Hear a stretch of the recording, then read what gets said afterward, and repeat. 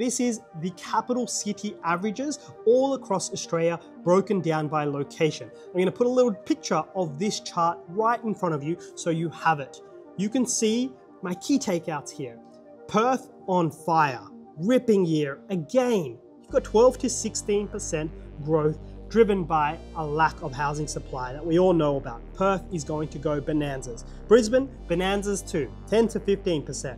Darwin, bonanzas too, 12 to 16%. These three markets are going to go on a tear, just like they have been this year.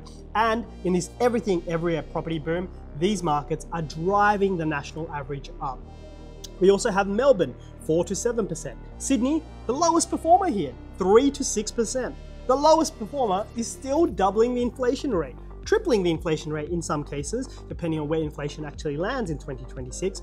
House prices everywhere doing really well when Sydney is the lowest performer at 3 to 6%.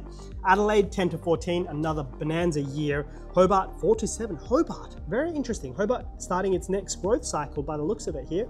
Canberra 3 to 6%. And here you have the national average, between 6 to 10% property price growth for the year ahead. That's another $1 trillion being added to wealth all across Australia, making Australians the richest people in the world. That is what this will do. Do you feel rich?